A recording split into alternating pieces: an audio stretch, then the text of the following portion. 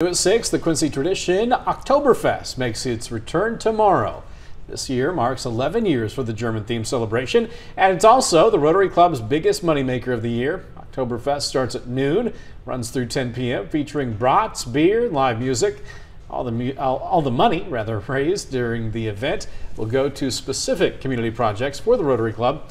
On a good year, organizers say they can make upwards of about $20,000.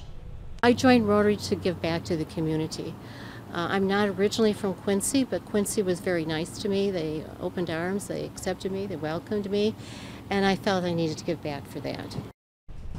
There will also be guided tunnel tours of the caverns beneath the Dick Brothers Brewery.